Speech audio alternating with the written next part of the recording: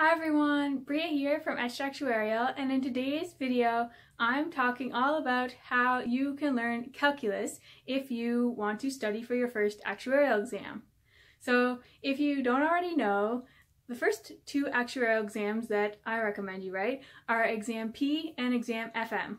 Both of them do require some calculus, but for most people Exam FM is a lot easier because it doesn't require quite as much calculus as Exam P.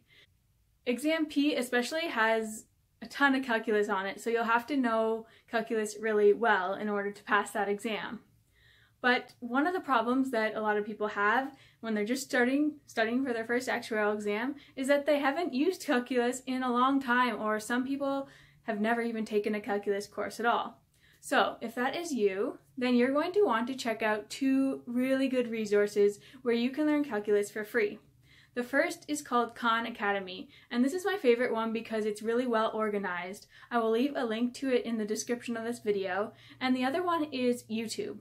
So YouTube has tons of great videos too, but you kind of have to know what you're looking for and what kind of topics you want to study if you're going to watch and learn from YouTube. Khan Academy, on the other hand, has everything organized, so it has everything grouped into things like differentiation and integration and limits and things like that. And that's really helpful because it will guide you step by step so you know the order of the videos that you should watch and learn. It'll give you an order to watch everything in, and that's really helpful when you're just starting out. So if you are just about to start studying for Exam P or FM, I actually highly recommend you learn calculus first before you purchase any study materials and everything like that, just because for some people you might decide that this calculus just is too difficult, or you don't want to put in the energy and all the work it takes to learn calculus, because if you don't want to do that, then you're probably not going to want to spend all the time studying for an actuarial exam. And just for some people, the calculus, it just doesn't click anymore, or you just can't get it back, or you can't figure it out, and then there's really no point in purchasing study materials because honestly the study materials kind of assume you have some background in calculus, so you're going to need to know that. So you might be kind of wondering how much calculus you need to know and what you need to know.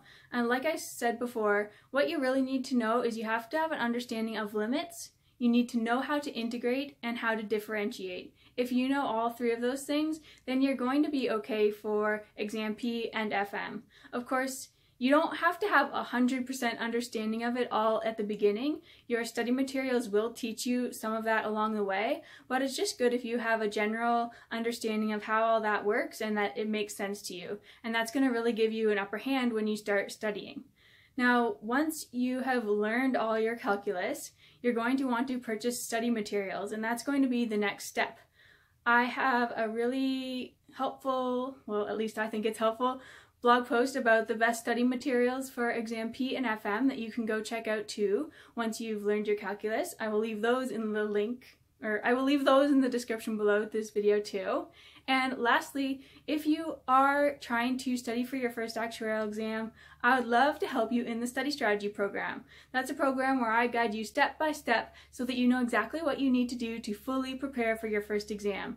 Because it's really not anything like you've probably experienced before. There's a lot more that needs to happen, and usually students spend about 100 to 200 or 300 hours studying for their first exam. So there is a lot you need to do to be fully prepared. And if you are writing your first exam, I'd love to help you do that. So check out the study strategy program. I'll leave a link in the description with all the others, and I will see you in the next video. Bye!